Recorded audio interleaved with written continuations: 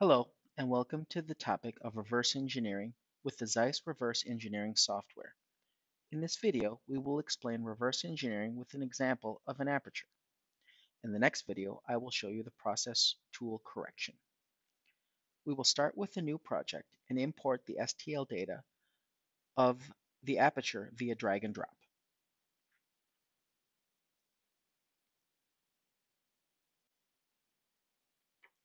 The aperture consists of cones, freeform surfaces, holes, a plane, and slotted holes.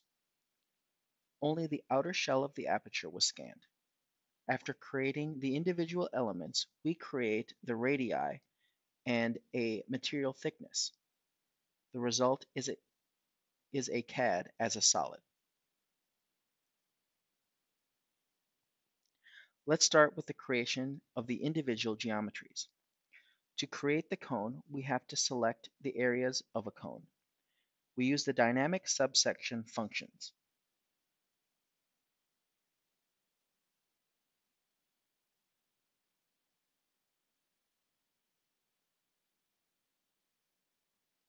For this, I select the function and click the STL once. The STL is now analyzed for its curvature behavior.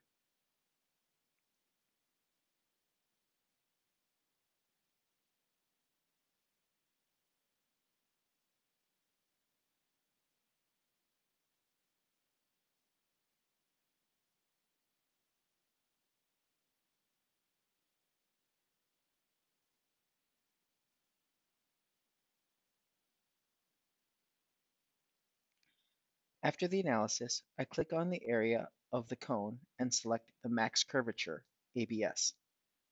This is one of the most beneficial tools. Other curvatures can also be added for the selection. By increasing the curvature value, it's selected additional points.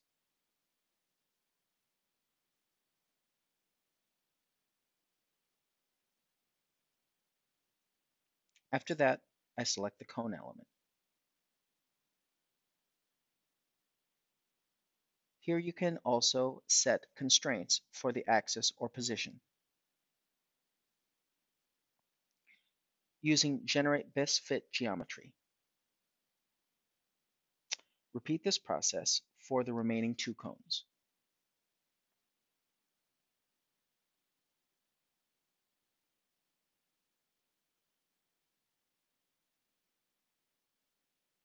To create a plane, I select the area of the plane.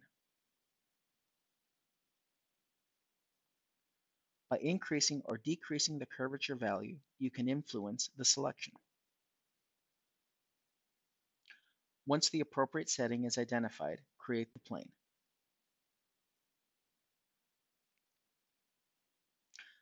You can see that we can create 4 element types here.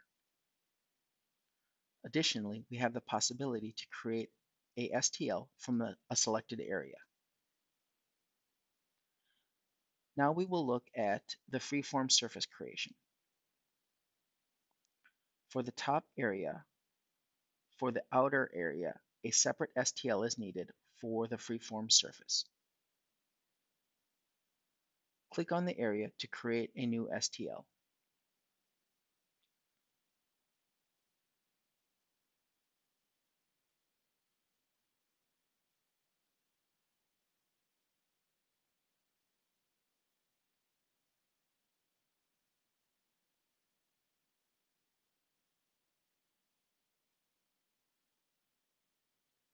The new STL datasets are stored at the Model Explorer. If you look at the new STL, you will see that there are still points missing on the outer shell.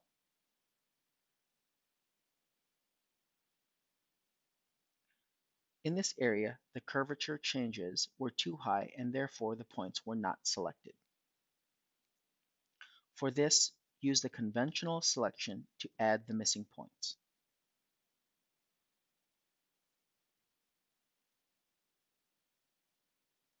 Activate the point container, select the component selection, and select the STL.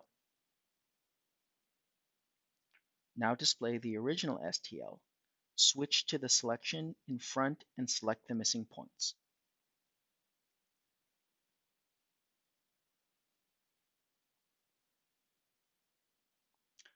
After that, create a new STL.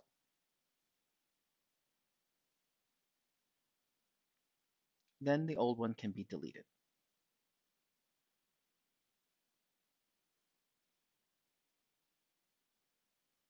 Now we will look at the freeform surface generation. I select the function approximation. For this freeform surface, we need the projection type cylinder to be able to create a closed surface. For a cylindrical approximation, we need to determine the axis direction and the position. For this, we will use the cone. For the axis direction, choose the geometry and select the cone. For the position, choose the center and select the boundary curve of the cone. Now the axis direction is set. If you don't have an element for the axis direction, you can also go to Calculate or create the axis manually. Now you have to set the segments. The number of segments has influence on the flexibility or accuracy of the surface. U and V can be set up differently depending on the characteristics of the dataset. In the U direction, there are more curvature changes than in the V direction. U is circumferential and V is the arrow direction. Set U 120 and in V 10.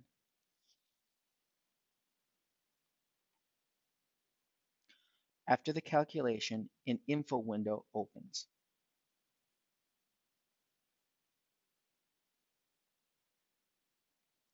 Here you can see the average distance from the surface to the STL.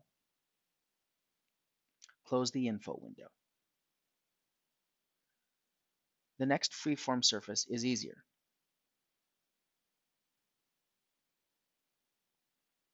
If you look at the STL, you will see we have very little change in curvature. We can now create another freeform surface with a few segments. For this, we will use the projection type plane, U30 segments and V15.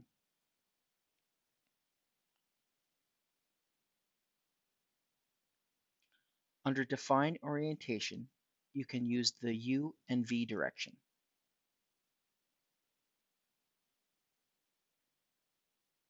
Now I have created a single element.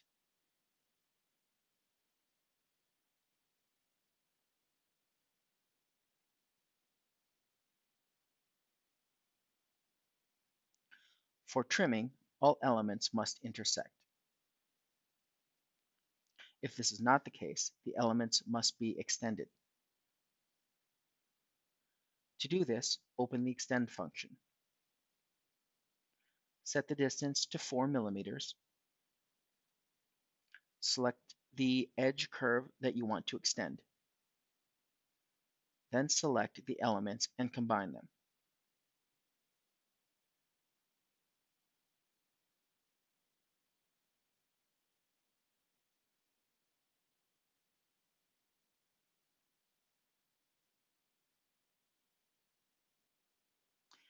By combining these, it imprints the cutting curves and creates a new element.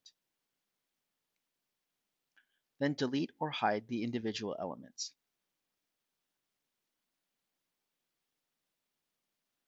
The new element is in the body group.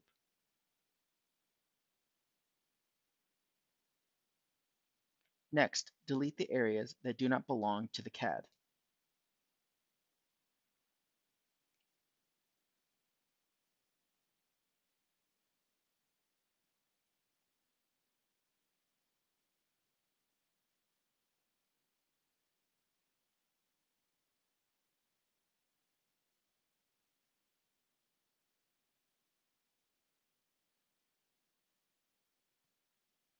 Now, in order to align the CAD on the STL, the boundary curves from the STL are needed.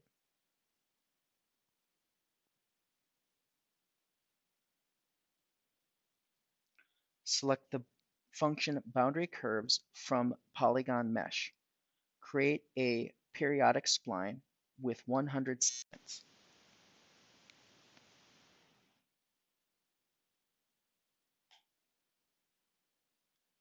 The boundary curves are in the curves group.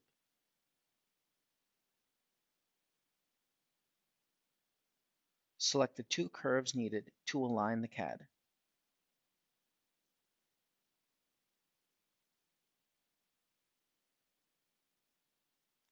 Open the function Project Curves and select the CAD.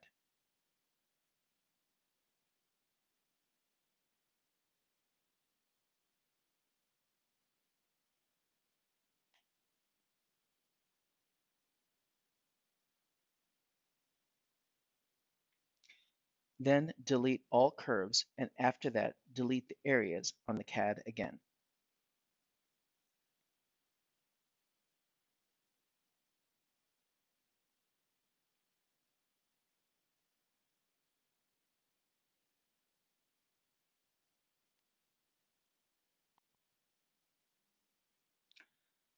Now we come to the holes and the slotted holes. These can be created with the feature extraction.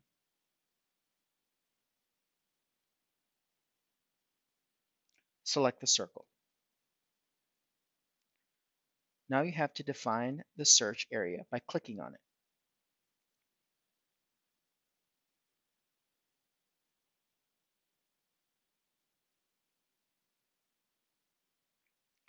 If the preview image is outside the hole, you can create the circle.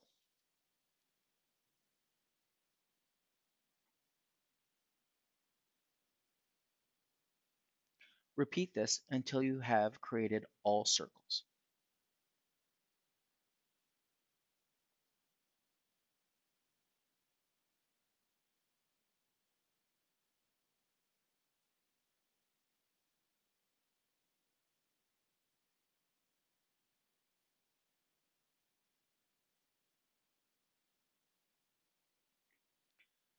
You can adjust the properties, like the diameter, at any time.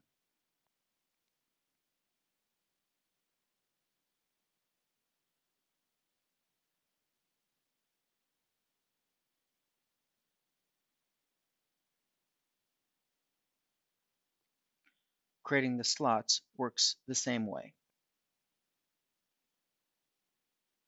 Use the feature extraction slot.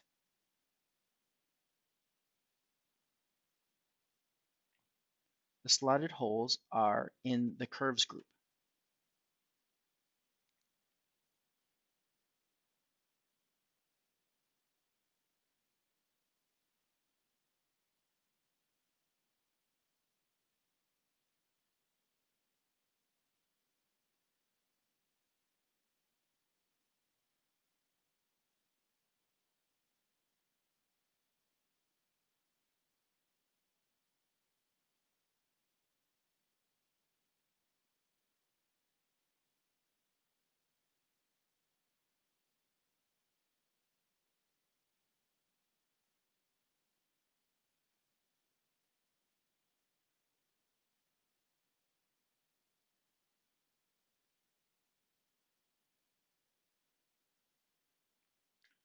Then select all the slotted holes, the body, and project them onto the CAD.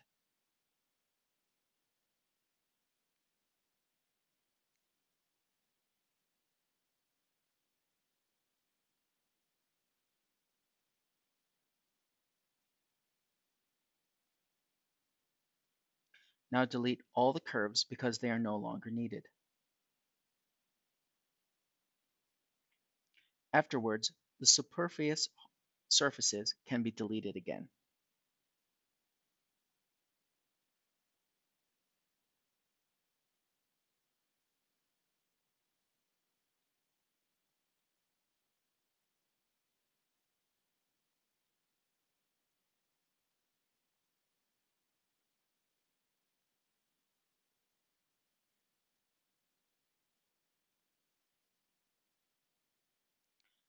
On the CAD, you can still see some selection curves. You can clean these up with the Simplify Body function.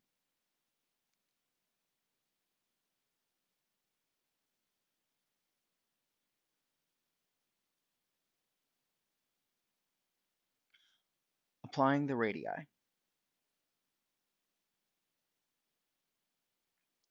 Open the Fillets function.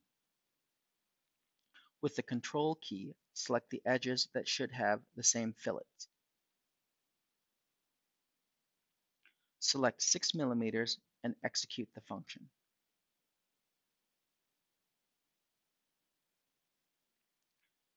Now select the outer radius. If the preview does not fit, you can click on the preview window, but it has no influence on the function. Select an 8 millimeter radius and execute the function. Now that we have completely created the outer shell, add a material thickness to create a solid model. Open the function body by thickening and set to 2 millimeters.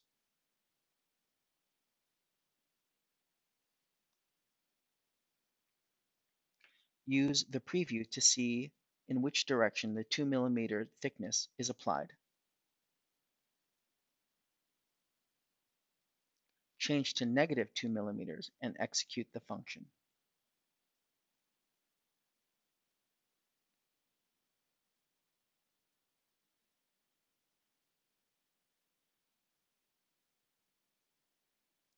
After that, we have a new body. This is the final result that can now be exported.